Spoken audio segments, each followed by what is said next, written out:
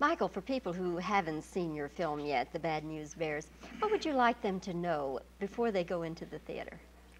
Oh, tough question. I guess people think that it's the story of the girl who sued Little League to become a pitcher in New Jersey about 4 years ago. And that's not what it is, and that's a very boring idea for a movie. No, I'd like them to know that it's outrageous, that it's full of surprises, that it has kids acting the way kids have not acted in movies since Our Gang or The Little Rascals in the 30s. That is to say that they are outrageous, obnoxious, but deep down lovable.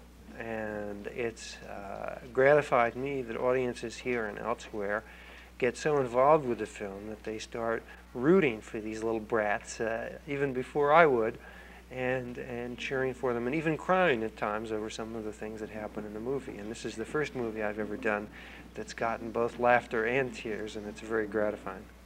You have in the starring roles Walter Matthau and Tatum O'Neal. Now, how did the two of them, they're both very strong personalities and both Academy Award winners, what kind of a chemistry did they have?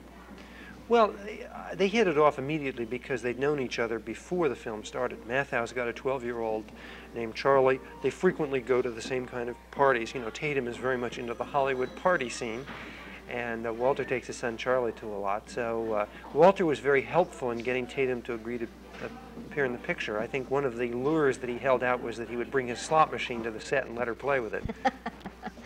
In working with children, it is more painstaking, and it can be very, very rewarding, but it's more time-consuming and all. As the director, how was it for you?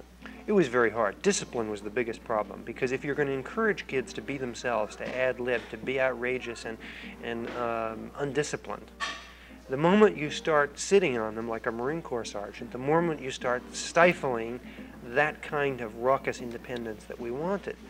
I mean, there's a good reason why all of children in Disney films behave like little men and little women. They're forced to. I mean, it's a strong management, and so I think that was the biggest tension: how to get them to avoid killing each other and at the same time keep the spontaneity. Picture? Oh, it's too early to say. I mean, I was very gratified when The Candidate won an Academy Award for Best Screenplay, because I felt I made a large contribution to that screenplay. But the Academy Awards are basically a trade show, and they usually center on honoring those films that are made at the end of the year, because they're still in release. And so it's hard to say. There's been a lot of good advance notice for Walter Matthau's performance. I think he was terrific in The Sunshine Boys. I think he's even better in this film. And maybe because he didn't get it for The Sunshine Boys, the Academy might come back and say, let's put him up there again this year. The kids themselves, it's hard to say because they're such an ensemble. I mean, there's so many terrific kids, but it's hard to single out one. And Tatum is just part of the ensemble. It's not really a co-star part as much as it is she's one of the bears. So it's hard to predict, but I think everybody's going to enjoy it. Well, Michael, we wish you good luck with the film, and thank you very much for talking with us today. Thank you. And he's still rolling.